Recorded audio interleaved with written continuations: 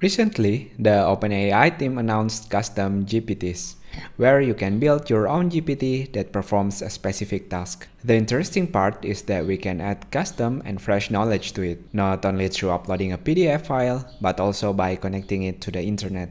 In this video, we will see how to connect your custom GPT to the internet, specifically to Google. We will build an SEO helper tool that can analyze top ranking results and useful information from Google SERP and return with advice for our next blog post. We need two things for this. First, a subscription to ChatGPT Plus to be able to create the custom GPT itself, and to connect to the internet or Google. For this specific example, we are going to use API from SERP API. You can register for free at serpapi.com. Let's start by going to chat.openai.com dashboard, click on the Explore button, click the Create a GPT button. It will redirect us to the GPT builder, and it will ask us some information about the GPT we are going to build. First, what it does, then the GPT's name, and as well as a profile picture. The GPT is smart enough to give us a recommendation for both the name and profile picture, although we can adjust it later. I think it's nice that we can just use their suggestion, since one of the hardest things in development is naming things, let alone choosing a profile picture. After some basic information, it will ask more detail. I will write a step-by-step instruction. I think it's more easy for the GPT to understand rather than answer their question one at a time. So for this sample, I will write it will analyze Google SERP for the user. User will provide the keyword, analyze Google SERP via external API. It returns with advice to suggest user what to cover on their page, so it's clear what's the input and what's the output is. Once it has enough information, the GPT will ask us to try the program in the playground. It's up to you if you want to try it now, but I know it's not ready yet, so I'll answer not yet in this case, because I know I need to give more instruction. Here is my follow-up instruction. So I want to give as many detail as possible so it can perform exactly what I need him to do. So you don't need to worry if you think there is something wrong or there is something you need to clarify. It's very natural. It's just like talking to our teammate or our colleague. We can always verify, correct, or adding things for this program.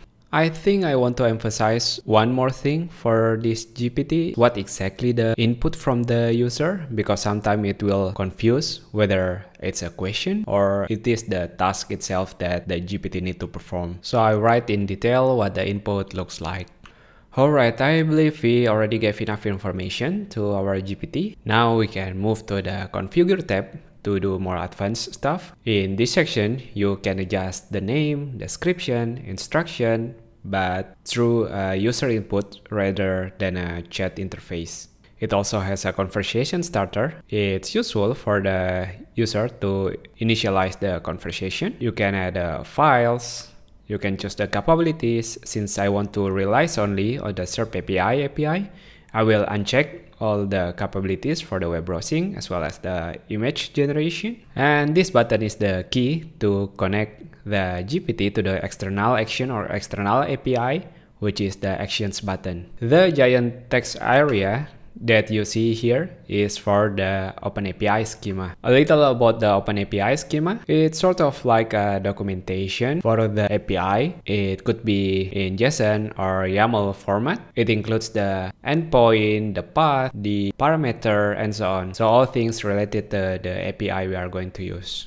In order to structure the OpenAPI schema, we have to refer to the API we are going to use. In this case is SERP API. Since we are going to scrape the Google search, we are going with the Google Search API. You can take a look at one of the code implementation. For example, for the curl, you can build the schema based on this. You can use any OpenAPI tools to generate the OpenAPI schema for you. Or if you are lazy like me, I will go to the ChatGPT asking, please build the OpenAPI schema based on this curl. So you can paste the curl or any code integration that you have on your API documentation and let ChatGPT think and return the schema for you. You could specifically ask for YAML or JSON. Let's say I want it in JSON, please. So as you might have guessed, the ChatGPT is smart enough for that. But for this particular sample, I already wrote a blog post titled Connect Custom GPT to the Internet. I will share the link in the description box below. And here you can just copy paste the OpenAI schema.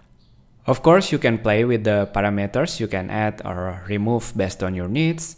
And I also share here how I implement the API key on the schema, because what's returned from the OpenAI is not exactly 100% working, so I have to adjust it a little bit. Again, a reminder, you can copy paste from the link I will share in the description. Back to our GPT builder. Now I'll paste the code for the OpenAPI schema, and don't forget to adjust your API key with your actual SERP API key. You can go and test this function by clicking this test button. Since we will access external API, we will say allow or always allow. You can verify the HTTP endpoint that it hits.